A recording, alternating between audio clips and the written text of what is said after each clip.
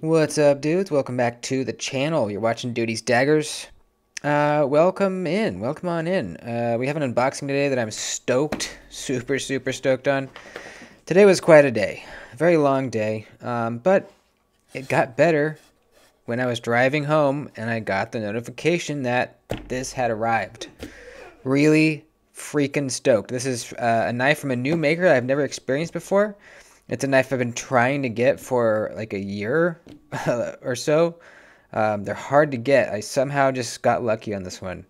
So let's get into it. If you haven't subscribed to the channel already, please do it. It's a good channel. I promise you'll like it. And my Instagram is duties_daggers. So follow me over there. All right. Let's freaking do it. My address is on the other side, so I'm going to do this off camera really quick. Make that cut.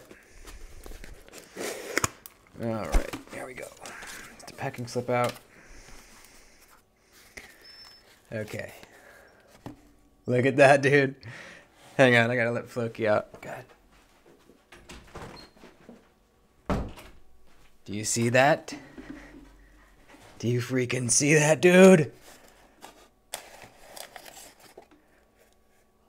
Oh, baby. TRM. Three Rivers Manufacturing. Made in the mother freaking USA, baby. Oh, so awesome. What else we got in here? Oh, it's a little puppy. Huh. Female Hillary. A picture of any TRM product you'd purchased. Huh. I wonder if this is like their mascot or something. Anyways. Anything else? That's it. Okay. So TRM, a American-made knife company, designed in the U.S., made in the U.S. They make everything in-house in their factory, in their shops, which is really, really cool, man. It feels great to have another USA-made knife in the collection. And not just designed in the U.S. and made overseas, actually designed in the U.S., made in the U.S., everything. I believe even their hardware is made in the U.S.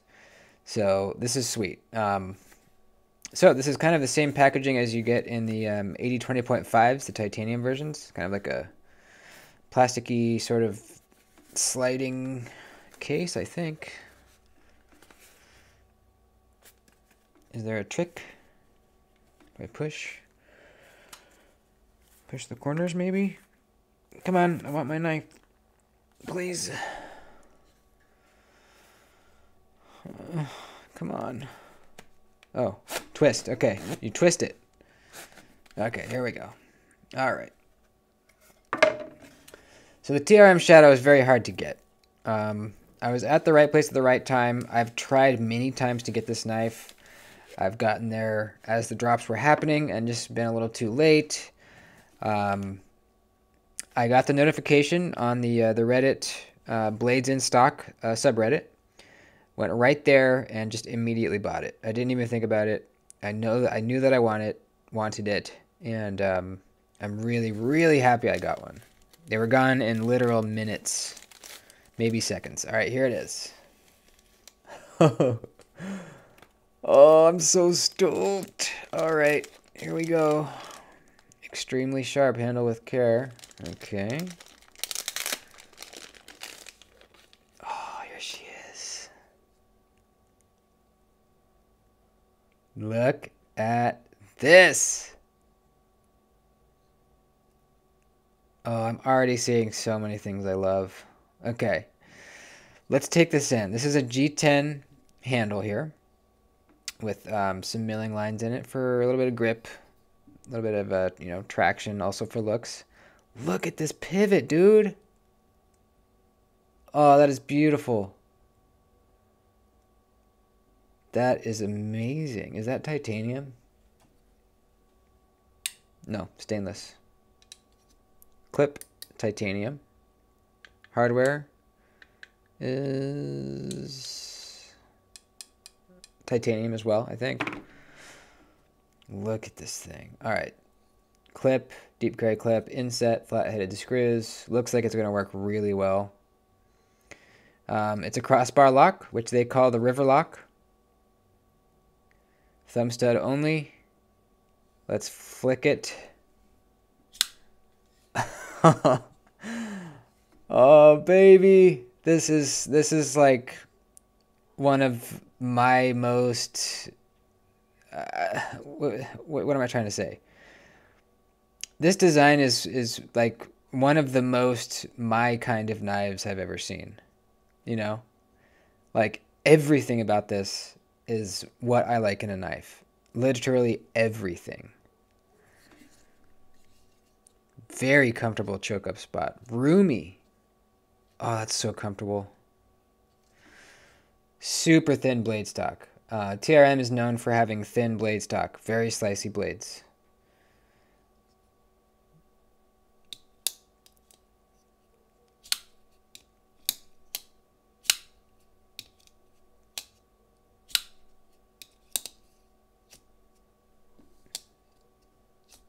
Gotta get in a feel for it here. Give me a sec.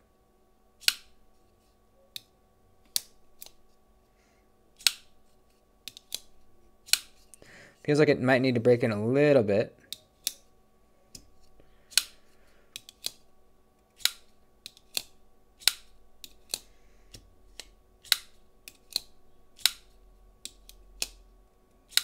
Yeah. All right, yeah, it's getting better already. All right, let's look at this thing. I think some people would probably call this a reverse tanto blade. To me, this is a sheep's foot, though. Man, I love how they etch in their logo.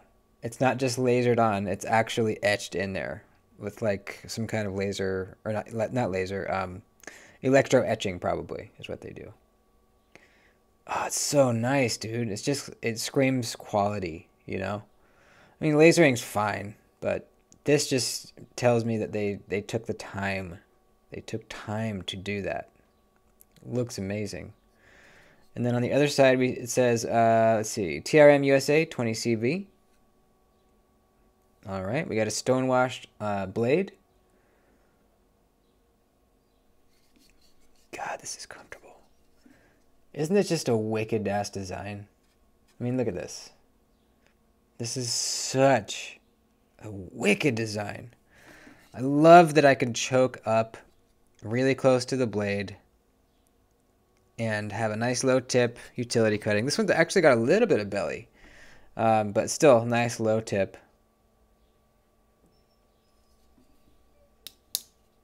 Oh man, that's getting smooth.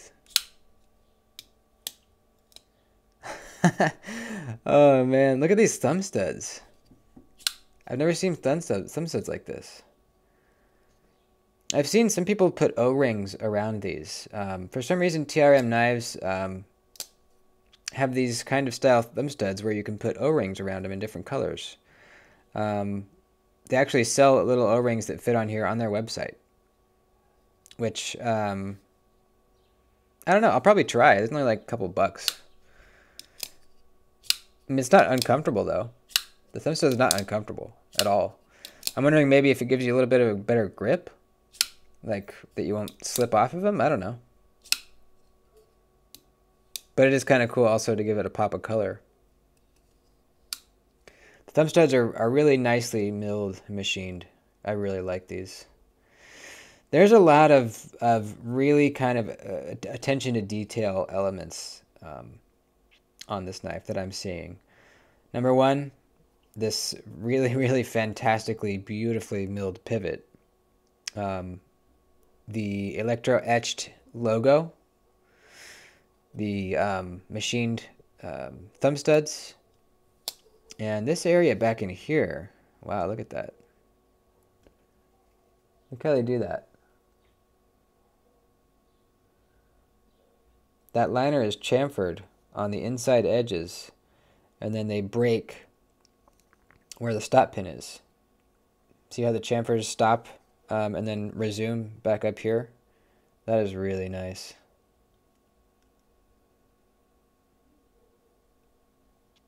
Everything is just fit really nice and tightly in the G10.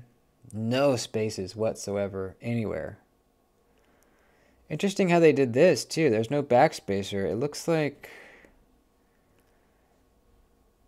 yeah, it looks like this show side scale actually, this backspacer is a part of that. Yeah. And look how the texture kind of wraps around the corner. See that?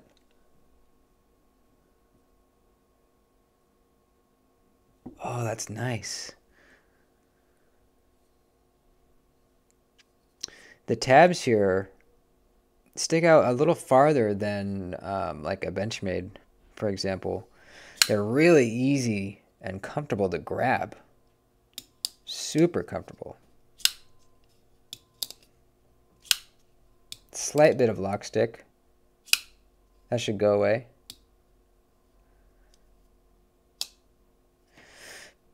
The detent feel isn't super snappy, but definitely snappy enough to where it wouldn't bother me. You know, crossbar locks are never really going to have super snappy detents. That's just how they are, you know. Because there's no detent. Really what's providing the resistance is just like a little angled part on the tang where this bar is rubbing on, right? And then it gets past that point and it gets to the rounded part of the tang that it slides upon. And then it gets to the other little flat spot where it clicks up into the locked position. But as far as crossbar locked knives go, this has a pretty good feeling detent. Reverse flick. Oh, there we go. I just had to get it right. It's more of your fingernail, not with the meat of your finger. So yeah, I can do that.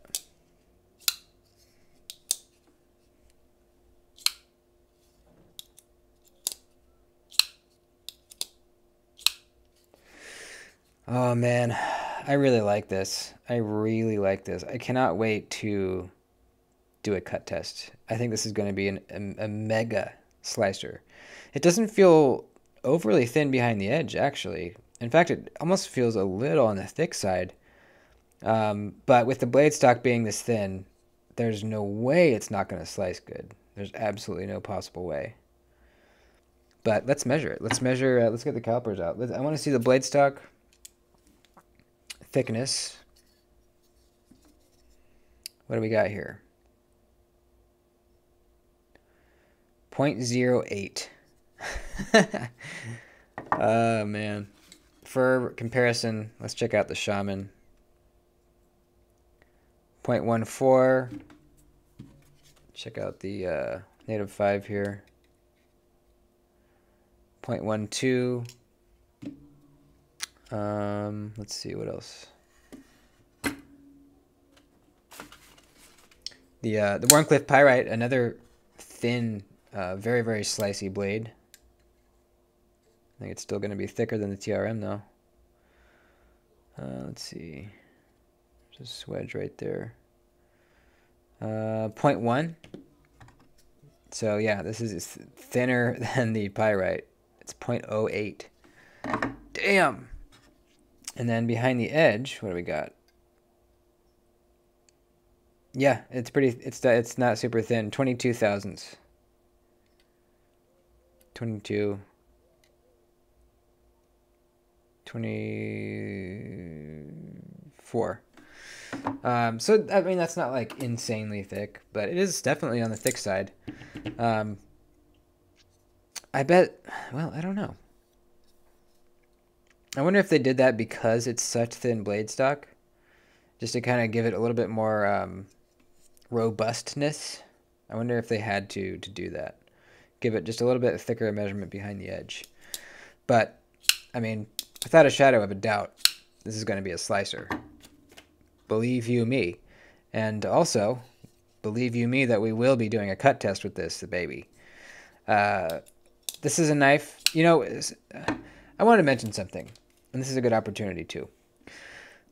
Some knives that I buy, I don't use right away. And by use, I mean like actually carry it to work and, you know, use. I carry almost all of my knives. There's only like two that I just don't carry, period.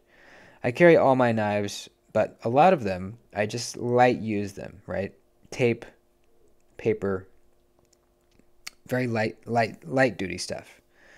Um, and that is because when I'm getting sometimes when I get a new knife, I'm not quite totally sure that I love it yet. And so I don't want to put a scratch on the blade and damage damage the resale value. Really is the thing. Sometimes I'm just not totally sold on a knife, and I want to keep it looking good in case I decide to sell it, right? Some knives I already know that I'm gonna love, and so I go right to regular using it. This is a knife that I will never be selling. It's for a couple reasons. Very hard to get, so it's rare. There are not that many TRM Shadows in the world. Way, way, way less than a lot of my other knives. So that's one reason. Another reason is I really, really love this knife already. I love the design. I've loved this design ever since I first saw it. Pictures of it, Like I said, it has almost everything that I love in a knife. Amazing choke up spot, sheep's foot blade, easy one-handed use, great thumb stud action, really good clip, great ergonomics, thin slicey blade. It's just the design just really speaks to me. So I already know I'm not selling this. So we're going to go ahead and cut test with it. I'm going to carry and use it. Game on. An example of something I'm still not completely sold on, to be honest with you, is this knife. The Axial Shift. I don't know. There's something about it. I'm just not quite just totally sold on it. I did a cut test with it. It cut well. I put a nice edge on it. There's nothing wrong with it. It's a great OTF. I'm not sure if I'm an OTF guy, I think is what it comes down to. This is a fantastic OTF. Just don't know if I'm an OTF guy, I just don't really reach for this over some other knives I've gotten recently. Like I've been reaching for my Shaman way, way more than the Shift here. Been reaching for the 8015 way more than the Shift. I've even reached for the Pyrite here more than the Shift. So that kind of just tells you something, right? It tells you that maybe it's just not really my thing, possibly. So I'm not hard using this knife. I don't carry it to work because there's still a chance I might sell this. I don't know yet. I'm not decided. I really absolutely love the color. I love the knife. I don't carry it as much as I thought I would. So all that to say, this is something I'm immediately in love with and will never get rid of ever. So, cut test coming on this guy. Can't wait to see how it does. Man, look at that blade stock. I mean, look at it compared to the Pyrite, which is already thin. But look at it next to the Shaman. Holy shit. Dude. The Shaman is like two of these blades put together. That's ridiculous. Gosh. Yeah, this is going to be really sweet. This is just as... Can't talk. This is awesome. The only more badass TRM I've seen is the full titanium Shadow. That knife is unbelievably sexy. Metal Complex has one. And it's not like you can just buy titanium scales for this knife. I believe they only sell it just, you buy the knife with the titanium scales. It's very hard to get, very, very rare. And that's how you get the titanium scale. You can't just buy them. You can just buy the scales. So that's fine. But, I know that I have no chance of getting that one. Even if I could, I probably couldn't afford it right now anyways. So I am very happy to have this G10 one. This G10 feels really good, by the way. It doesn't feel, you get some G10 sometimes it almost feels a little too plasticky. This feels really good. I've noticed when you can see like a lot of the texture in the G10 is kind of a sign of it being really good quality G10. When you can see those textures. Same with the Shaman. You can just see some texture in there. This is good G10. I like this G10. What's an example of some bad G10? Let me see. Well, like the inlays here, right? It's just, it looks like plastic. You don't see any texture to it at all. The texture on it is it's the peel ply texture. It's not the actual texture of, the strands of material in there. So anyways, I keep going on. This is awesome. I'm really, really happy to finally have a TRM, and the best TRM, in my opinion. This is amazing. This is really, really sweet. So a few of you guys know I was saving up my money for a big purchase. This is the big purchase. Now I'm going to be starting over and saving up for a big purchase again. Originally, my sights had been set on possibly an Arius, something of that caliber, maybe a Rosie, which I had been saving up for. But I saw this, and this is something that I just had to get. They're just so hard to get, man. And I finally got one. I had to take the opportunity. So, Arius Fund starting over. I'm stoked. Thanks for watching, guys. Please like the video before you head out. I'd appreciate it. And I love you. I'll see you soon.